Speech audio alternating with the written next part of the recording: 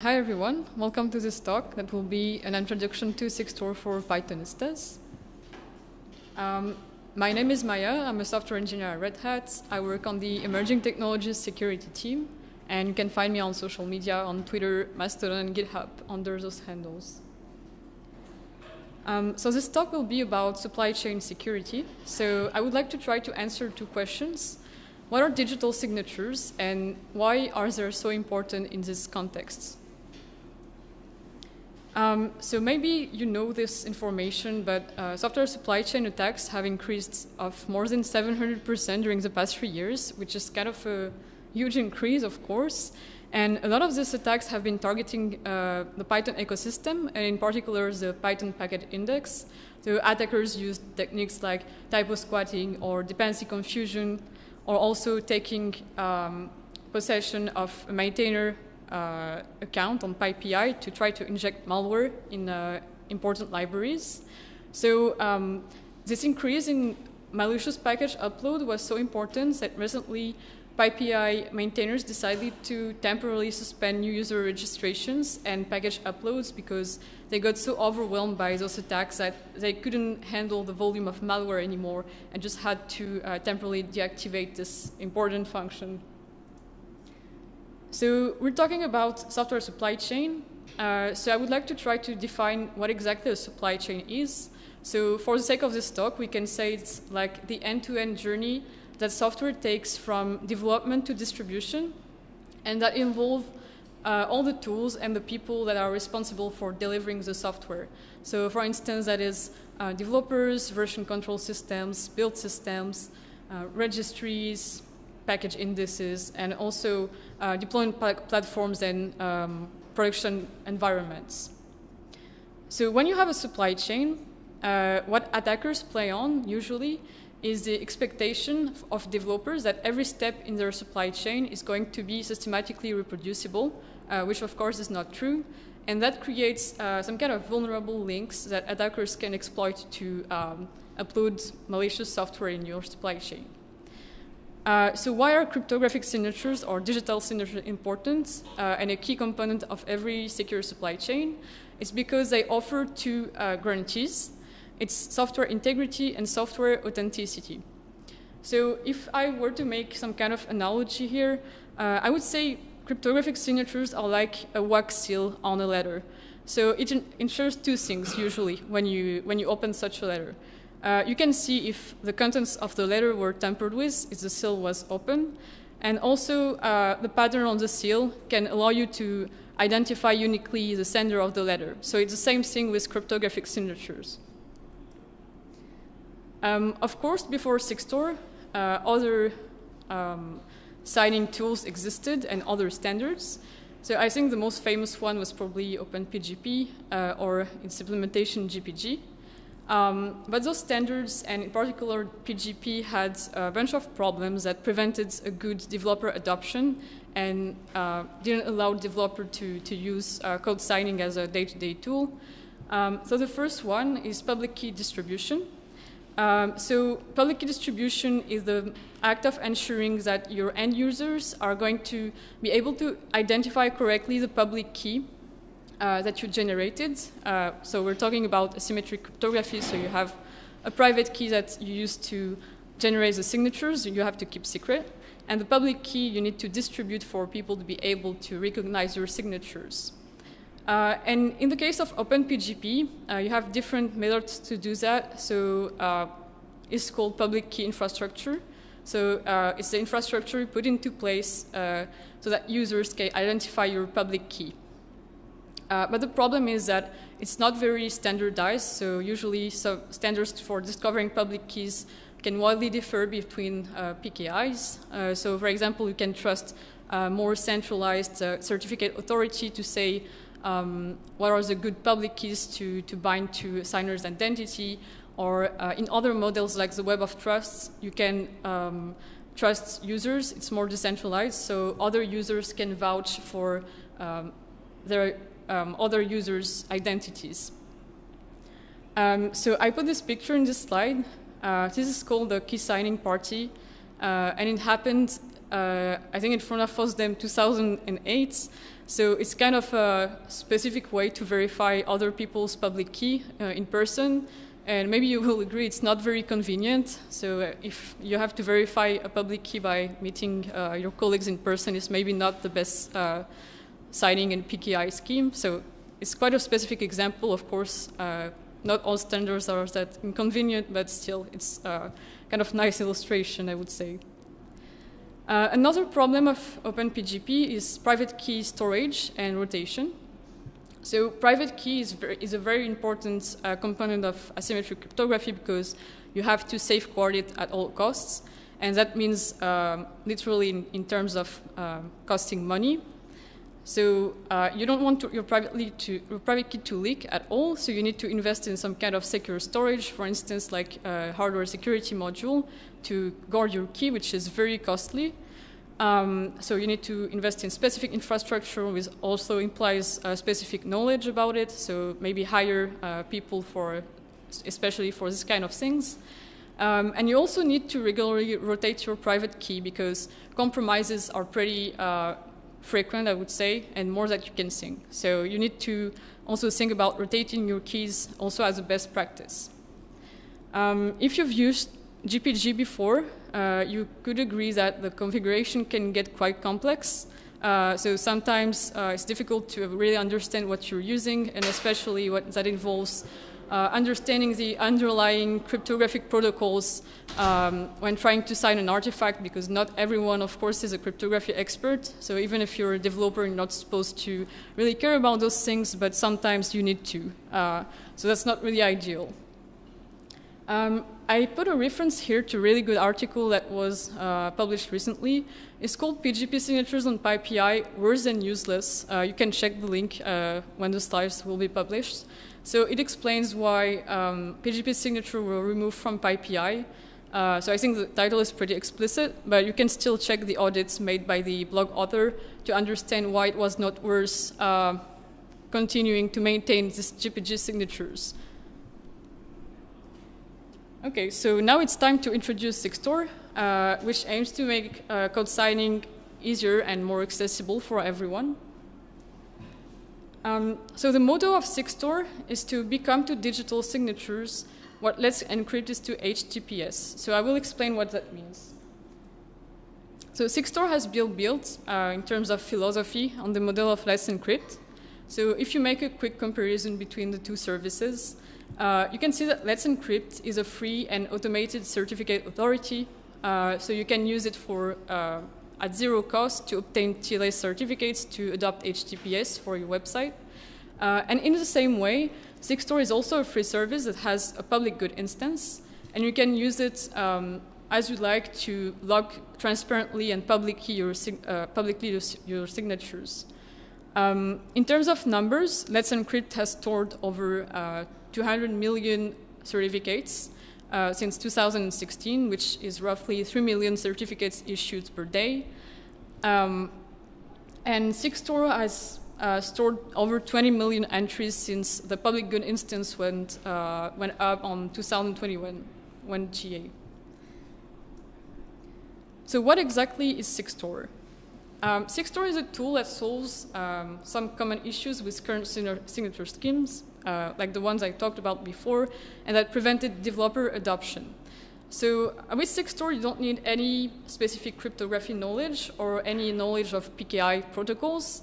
It has a very simple interface that makes signing truly accessible to everyone, developer or not. And you don't need to maintain your own private keys anymore. So that's a big advantage because you don't have to invest in all this infrastructure and knowledge at all.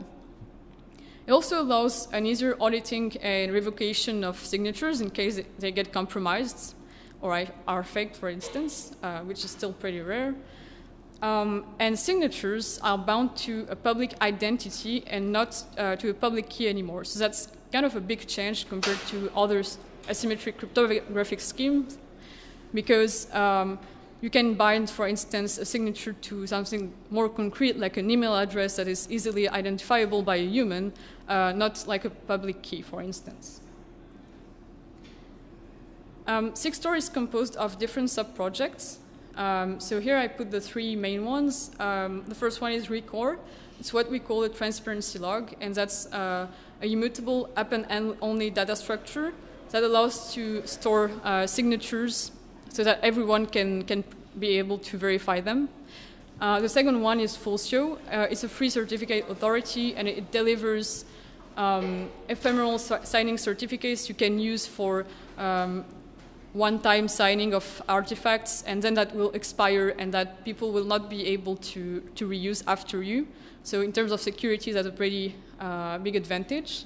And it's used usually, those certificates, to verify the signature rather than to sign multiple times, like usual signing certificates. And the third sub-project is cosign. Cosign is a command line tool, so it's you can use it to sign and verify artifacts in a very, very simple manner. So all the cryptographic primitives are picked for you already. You don't need to care about cryptographic protocols. The command line is pretty simple, and you can use it to sign containers or blobs, for instance. In addition to the three projects, you also have a whole ecosystem-specific set of clients. So you have implementations for Golang, JavaScript, Rust, and of course for Python. I will talk about in a few minutes. So Sigstore has known a pretty large open source adoption since it was created, especially in the cloud-native community, since it was incubated as a CNCF. So it's pretty well known to be used to sign Kubernetes releases, and also released for some other famous projects like Iverno, Tecton, and also the Python library urllib3. And it has a lot of integrations with other supply chain projects like Tecton Chains, the Update Framework, Intoto, and Kyverno as well. Okay, so now let's talk about Sigstore in the Python ecosystem more specifically. So let's go over a few initiatives that the Python community has taken to integrate Sigstore into the ecosystem. So first of all, Sigstore Python client is available for Python users. You can do different things with it. So the first thing is use it as a command line tool. You can sign only Python blobs, not containers this time, using what we call a keyless signing workflow that we'll explain later. But basically, as you can guess, you don't have to manage private keys using this workflow. Instead, you use OpenID Connect, so I will go into detail about this later. You can also use it in a GitHub Action workflow. So for example, in your CI, if you want to sign a package release or a build or anything like that, it's pretty easy to use, and you can have signatures as output of your workflow. And finally, it has a stable API since version 1. You can use to integrate Sigstore natively into a Python project. If you want to test Sigstore, it's pretty simple. It's a Python package on PyPI, so you can just run pip install Sigstore and start experimenting with it. The Python packaging community also adopted Sigstore. So Sigstore is appearing in two PEPs in particular. It's PEP 480 and 458, which concern secure downloads of PyPI packages, and also everything related to software signatures on PyPI. So the PEPs are accepted right now, not implemented, but I guess you will see soon how Sigstore fits into this picture. So basically, it will enable users to upload Sigstore signatures along their packages and modify the API so that clients can also retrieve them and verify the packages upon downloads. So package managers like pip, for instance, will also support verifying signatures. And overall, the goal of those PEPs is still to make the user experience similar to before, so it doesn't add any overhead for Python developers when downloading or uploading packages, but it guarantees way more security and integrity. So here I put an example as well of how Sigstore is used in the Python ecosystem. It's to sign releases of CPython. So if you go to the python.org/download/Sigstore page to download Python releases, you will see that there are now signed using Sigstore. And here's the command I copy-pasted from this site to verify the Sigstore signatures. So you can have an overview of what it takes. It's not that complex, actually. So it's just Sigstore verify identity, that's the command line to verify. Then you pass the ephemeral signing certificate, the signature file, and then you pass information about the signer, who is the Python release manager for the version. So his email address, and then the URL of the identity provider that was used to issue this identity binding. And then you pass, of course, the Python tar file. Okay, so now I would like to do a quick demo of signing and verifying a Python file with Sigstore Python. So let me switch to terminal. Okay.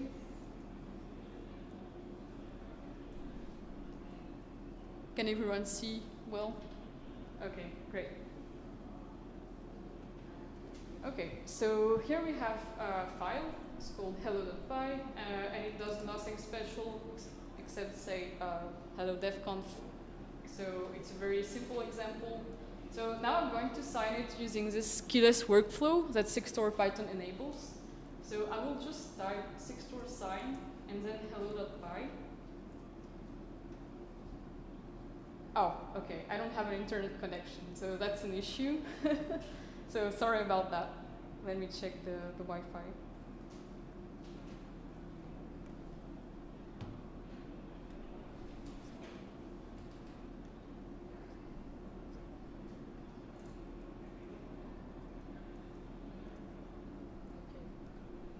Okay, that should be good now. So back to the demo, let's try again. Okay, so now we'll open a browser page. I was redirected to this page by the command line. So here you see that you have a login page appearing. You have different identity providers here, like GitHub, Google, and Microsoft, that are officially supported by the Sigstore public instance. So I'm logged into GitHub, so I will just click login with GitHub. And normally I already have a session open, so I would have to normally input my email address and GitHub password, but here I'm already logged in, so the authentication was successful. I can close this page. And back to the demo. Okay, so let's have a look at what we got here as an output of this command. So we finished the browser interaction. We got an ephemeral signing certificate here in PEM format. And then you can see this line here. So it says that it created an entry at index 24 million something in the transparency log. So this is record I talked about earlier. It also wrote a bunch of files. So a .sig file, which is a base 64 signature for the artifact, certificates, which is the one printed here, and also a file called a Sigstore bundle that you can use to verify your signatures directly without needing the signature and certificate. So let's take a look at what is in the ephemeral certificate. I will use OpenSSL. Okay. So you can see that the issuer is Sigstore. It's more specifically the Sigstore public good instance certificate authority, Fulcio, that issued this signing certificate. Other than that, you can see that the SAM is my email address, so I used for authenticated to GitHub. And the identity provider is GitHub OAuth, so this URL here. And if you look at the, normally at the time, yes. So the not after for the validity is in 10 minutes. So the certificate is only valid for 10 minutes to sign any artifacts I want. So like right now I could reuse it, but in 10 minutes it will be over, and it will just be a proof that the certificate was issued to me with an ephemeral public key that was generated to sign signature, and it was binded to the certificate by Fulcio. So an official authority approved, like confirmed that my GitHub identity was bound to my public key, which is bound to the private key, which is ephemeral I used to sign the artifact. All right. So now let's try to verify the signature. So here we have all the files we got from the signature operation. And now let's try to verify it. So I will just type Sigstore, verify identity.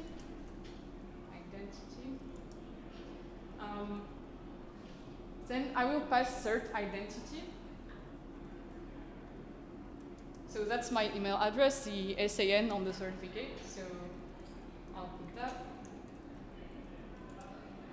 The next argument is cert OIDC issuer.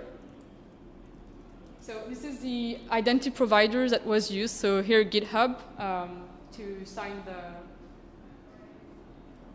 to provide the identity. So I'll just take it and copy paste it.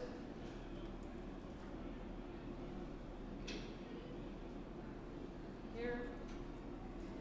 And finally, I will just pass the artifact, which is hello.py.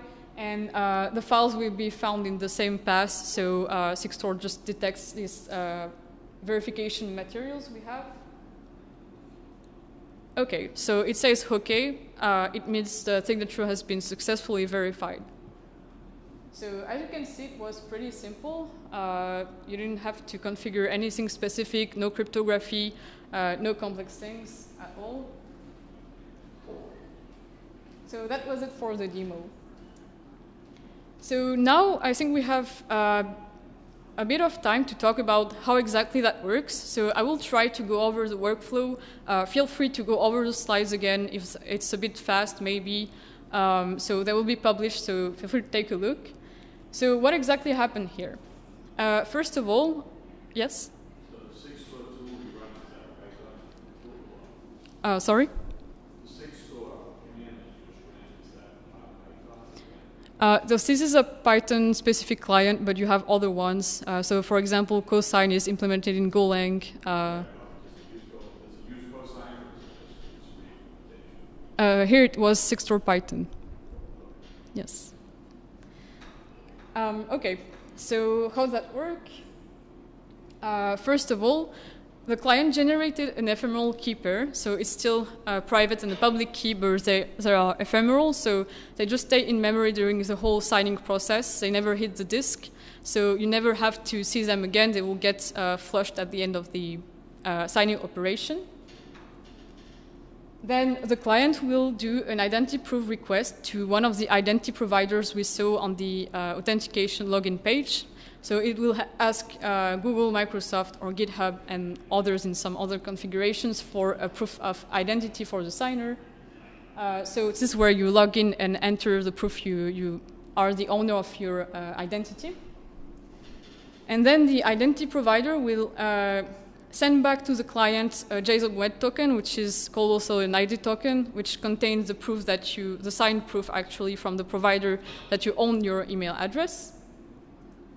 Then the signing client will send a signed certificate request to FullShow, which is the certificate authority, that contains the ID token and also a certificate that is ready to be signed. And of course, the ephemeral public key to be included in the certificate. So FullShow also has a transparency log. So it's called a certificate transparency log. So when it issues a certificate, it logs it systematically into the CT log so that you can be able to audit for every certificate that was ever issued by FullShow. So it's also append-only and immutable, so you can't modify any entries once they are here. So you can have like a full audit of every signing certificate issued ever by this instance. OK, so it has signed the certificate. So now it sends it back to the client. And then the client will sign the artifacts, of course. And then it will upload what we call a log entry into Recore. So Recore is the transparency log I talked about. So it's also append-only and immutable. And then you have a proof of the artifact signature during a given time span. OK. So that was it for the signing part. And now onto the verification. So the verifier is also the same client in this case. So it uses a verification material I showed you earlier. So either only the bundle or certificate and the signature files. And it also requests an inclusion proof to Recore. So it asks Recore if it has seen this entry that was supposed to be included in the log. If it hasn't, it won't be able to verify the signature unless you specify that you want to verify offline, but this is more specific to air-gapped environments. Okay, so that was it for the workflow. Now, if you would like to join the Sigstore community, if you're interested in contributing, I would like to encourage you to join the Slack, the Sigstore Slack, to subscribe to the YouTube channel, the blog, and to check out the sigstore.dev website with all the community updates. So thank you, and now we'll go to the questions. Yes? So what was the relationship between the two different logs in the flowchart? So actually, they're not really related. They're kind of different components. So the city log, certificate and transparency one, serves as a backend to store certificates issued by Fulcio, and the record serves to store signature entries. So it's two different components, but they are the same. Actually, they have the same backend. It's called Trillion. It's a Merkle tree data structure. So it's used for the same purpose, basically. Yes?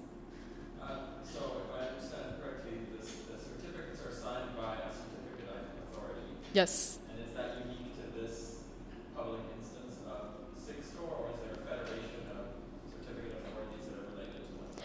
So in this case... Oh, okay, sure. So I will repeat the question. The question is, if it is the same certificate authority that signs the certificates for Fulcio, the same backend, or if there is a federation of CAs. Is that correct? Yeah, between different instances of Sigstore service. Okay. So in this case, I talked about the Sigstore public good instance. So this is one instance of Sigstore that is maintained by the community.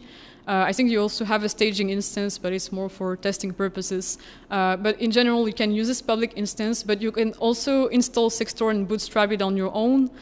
So you can have a different CA backend in this case. You can choose from other backends if you have your own infrastructure.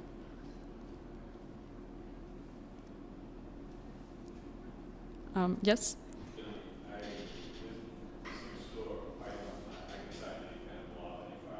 Yes.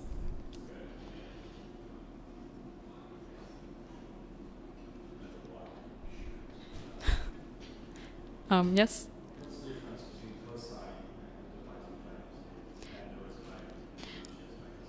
Python plans? So cosine is used to sign containers. That's the first use case of cosine, and Sigstore Python doesn't support that. And the goal of implementing different clients for different ecosystems is to support native integrations into projects. So you can expose an API on each library and integrate Sigstore directly into your project. Isn't there a risk of having clients doing the same thing and doing it slightly different way, and there's a way about that? So the question was...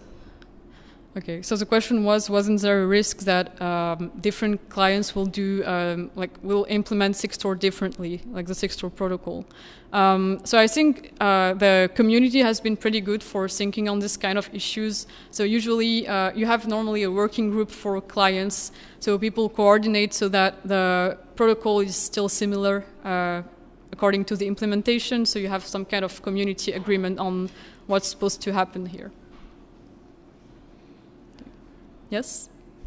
Is Reaper like centralized repository, or you can have your own? Sorry, could you repeat? Is Reaper a centralized global repository, or you can have your own, or is it private?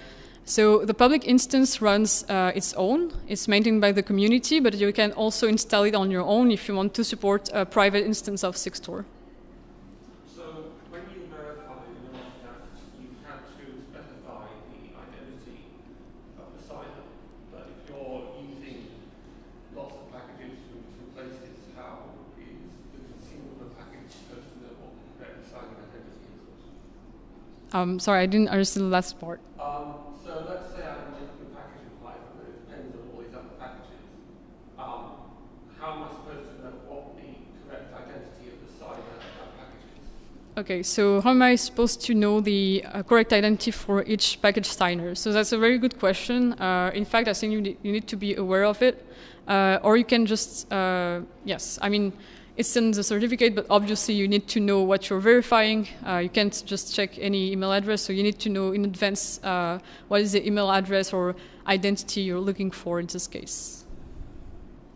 Yes? Is that information provided by PyPy? Which information? The person who assigned the package and the authentication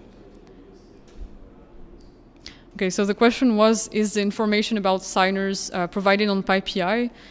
So at the moment, it's not implemented yet, so I don't know exactly how it will be in the future, but I guess this, yes, we will see that when the PEP 480 and 458 are actually implemented. I don't know yet how the API is going to look like, so yeah. Any other question? Yes? Does it support having a single artifact signed by multiple person? Okay, so the question was, does it support having a single artifact signed by multiple people? So yes, of course. You can generate as many signature or certificate files as you want. So you just can store them in the same place, of course, but of course, yes. Yes? In the diagram that's being shown, there's no line between Fulcio and the identity provider. Is there Oh, a line there? that's a very good question. So there's no line in this diagram between Fulcio and the identity provider, but in fact you're right. So Fulcio recognizes only a set of identity providers. So you can choose if you have your own instance which identity providers to trust. In the case of the public instance, it's a community agreement as well. But you're right that, of course, Fulcio has a configuration and it specifies which identity providers it's trusting. So yes, that's true. Other questions? You see Sigstore, Python Sigstore, growing the ability to sign container images OCI artifacts. So the question was if Sigstore Python was going to support container signing. At the moment, I don't think so. I didn't see any community initiative in this sense. So I'm not sure at all. I don't think that's a plan as of now. Yes? If the container image is already available, could sign the same with Sigstore or with Python. You should be able to sign anything with Tableau or file, and if the container image is already available, you should be able to sign it. So the question was, we should be able to sign containers with Sigstore Python as it's also a file. So the thing is that you have the signature part and then you have the storage part in an OCI registry, which is a bit more complex and necessitates some other kind of implementation. So you need to know like how to store the signature compared to where the image is stored on an OCI registry. So it's not something that Sigstore Python is supporting right now.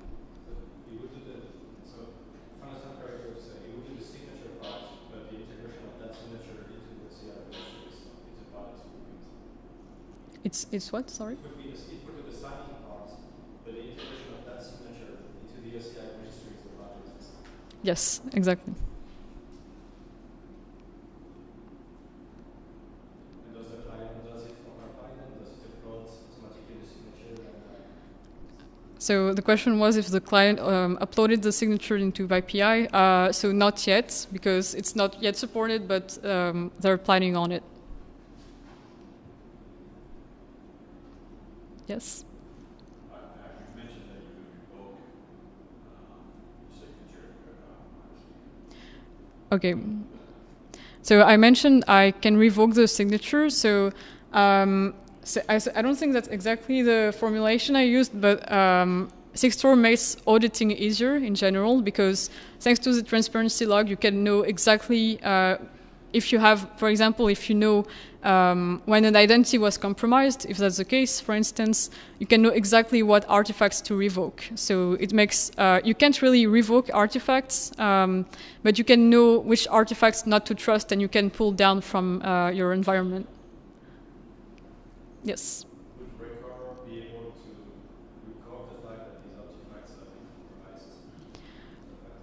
the question is, would Record be able to record the fact that artifacts were compromised? I think this is not the case, but I need to check again the structure of a Record entry, but I don't think Record has this capability as of now. But I can get back to you on this. I have to verify. Okay, so we're out of time, so thank you for attending.